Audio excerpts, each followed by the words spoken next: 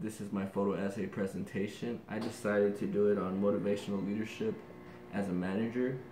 These are 10 things that I'm going to go over that I think are very important to be a motivational leader, and I will start with the first one. And the first one is going to be energizing your team. This is really important in the workplace.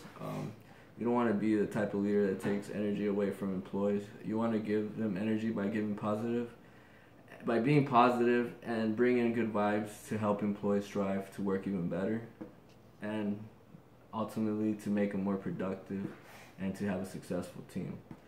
Number 2, I'm going to go with, you got to put your people first.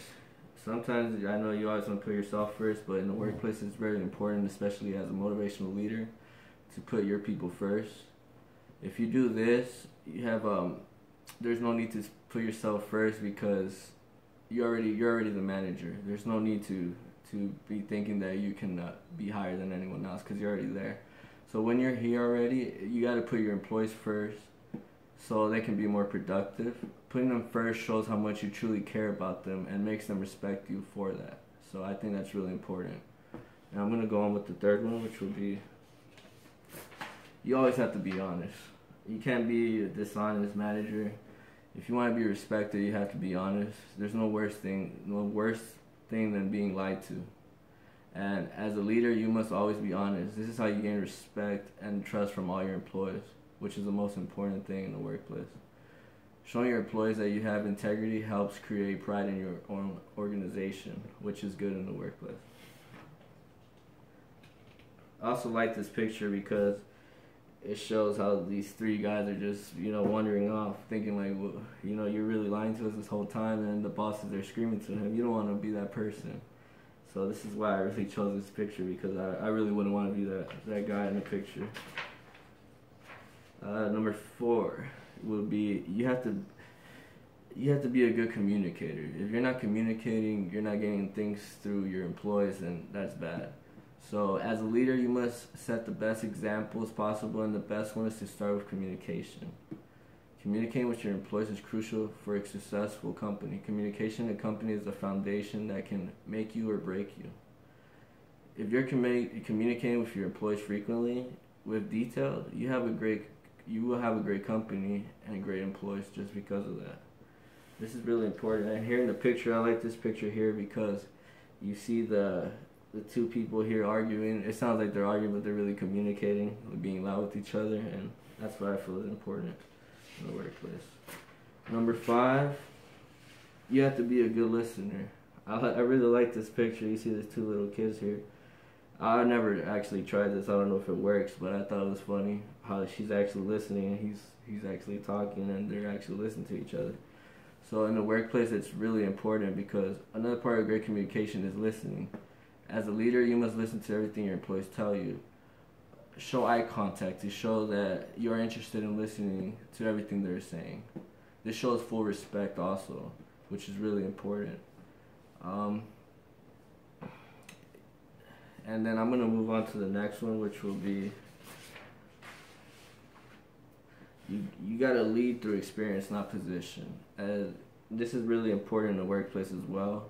Sometimes as a leader, you must show examples of your past experience to help guide employees to the right direction. Just because you're a manager doesn't mean you have to boss people around.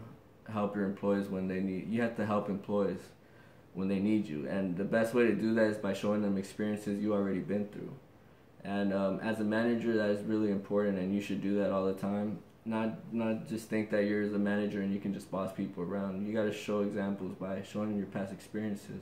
And if you do that, the employees will really respect you for that, because they rather hear about your experiences than you just telling them and you just bossing them around. And I chose this picture because it's he's going up in a different position. He's not staying in the same position. Everyone's following him. So I really like this picture for that. It shows that he's really active. He's not in the same position just telling them what to do. He's actually trying to guide them somewhere else with his past experiences, which is why I chose that picture. And the next one is going to be, you got to be a problem solver. Here in the workplace, you're going to have a lot of problems. The main reason is because, it's a really diverse place and everyone has different mindsets. So this is, you really need to deal with a lot of problems here, but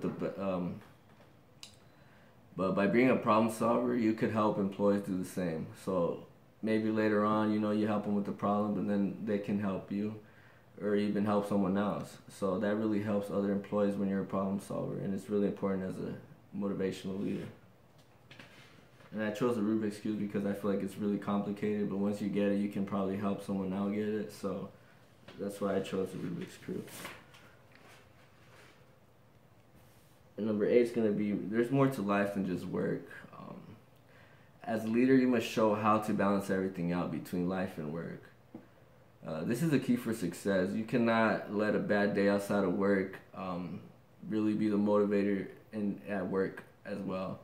So if you're having a bad day at home, you can't bring it into the workplace because they'll mess everyone up. You want to change the whole vibe and actually have a good vibe, so to help the workers be productive and furthermore have more productivity in the workplace. You must be able to also understand other employees going through stuff. It might be hard for them to actually be working when they're going through stuff outside of work.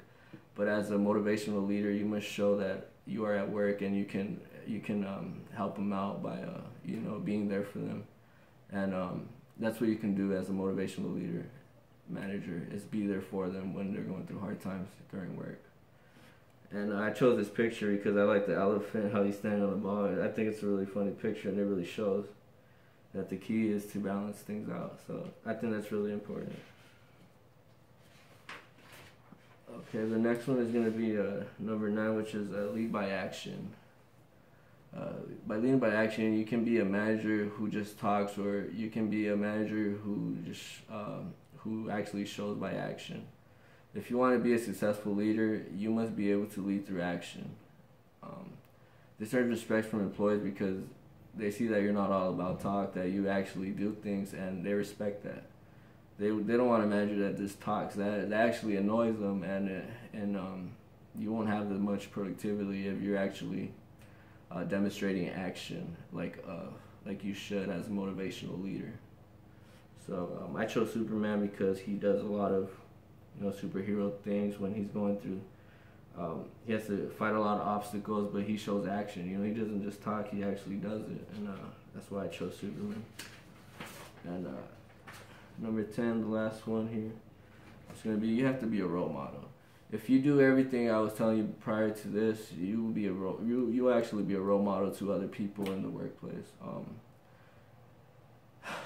Being a motivational leader not only helps in the workplace, but also outside. So you can help people not just here when they're working, but it'll actually help them out once they leave the workplace. They'll be a better person outside. They'll learn things from you that they can use outside of work. And I feel like that's really important as well. They will respect you more for that because they might come back later and say, hey, thank you. You helped me go through this, and I'm doing things differently outside of work too, and it's working out better for me. I'm becoming more successful. And that's what you want in the workplace. If you can motivate other people to be greater than what they think they can be, that will help them work harder, and it will increase productivity. And that's the most important thing in work.